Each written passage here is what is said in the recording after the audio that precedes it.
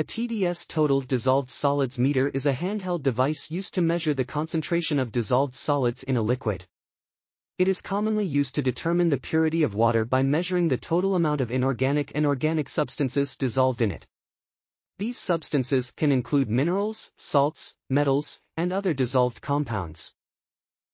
The TDS meter works by passing an electric current through the liquid sample and measuring its electrical conductivity.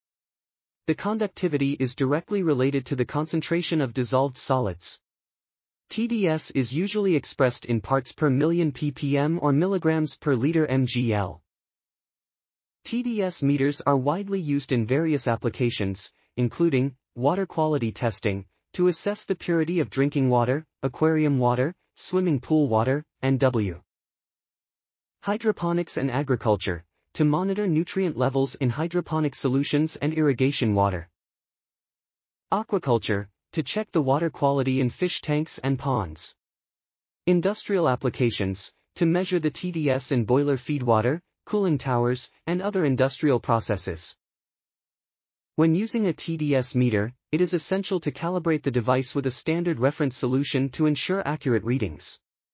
Additionally, it's important to clean and maintain the probe properly to avoid contamination and ensure the longevity of the meter. Please note that while TDS meters can give an indication of water quality, they do not provide a detailed analysis of specific contaminants. For more comprehensive water testing, specialized laboratory analysis may be required.